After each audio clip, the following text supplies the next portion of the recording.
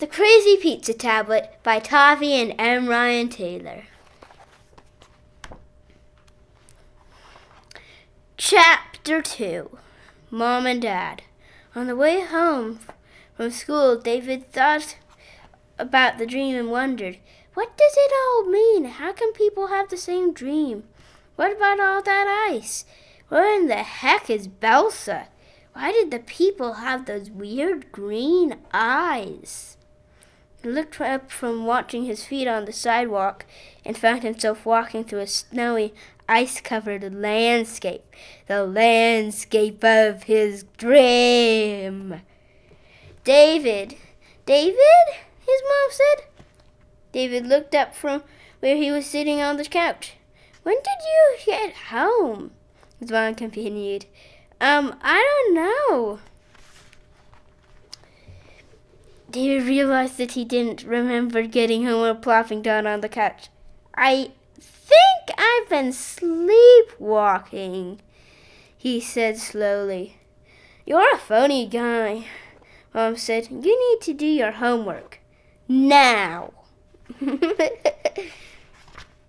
David sighed and grabbed his bag to take to his room. He plopped on the bed and pulled out his math worksheet. Dinner time! His mom's voice rang down the hallway. How can it be dinner time? I just sat down to do my math. I only finished one problem. David thought as he jumped up to look at the clock. It read 5:17 p.m. What? How did I lose 2 hours? David ran into the kitchen to find his mom and dad already sitting at the table. He slowed down and sat carefully, looking intensely at his parents. But everything seemed normal. He began to push his food around his plate while wondering about the weird stuff that seemed to be happening to him and his friends. How was your day? His dad said, Fine. Come on, his dad prompted. You've got to tell me something about your day. Okay, David thought for a second. Well, we were talking about dreams at lunch today. Is it common for people to have the same dreams as each other? Like, what do you mean? His mom said. Em and Nephi and Sam all had similar dreams to one I had, and I keep thinking about it. Well, Dad cut in, I think people often dream about similar things.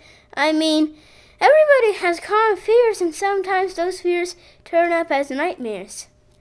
But what if the dreams are really specific?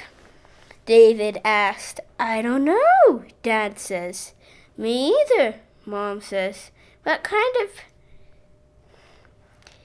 specifics are we talking about? We all dreamed about this place called Belsa. I think it might be in Africa. Where's Belsa? Asked his dad. I think it might be in Africa. His mom chimed in. No, I don't think so. It looked really cold there, said David. Well, I wouldn't worry about it, said Dad. The world is full of strange things. It was something you all studied in geography and are just having trouble piecing it all together. Or, Mom said, you could just be watching too much sci-fi. And that was that. From there, the traffic shifted to his dad's work and his mom's walking group. David looked down at his plate and was surprised to see that he'd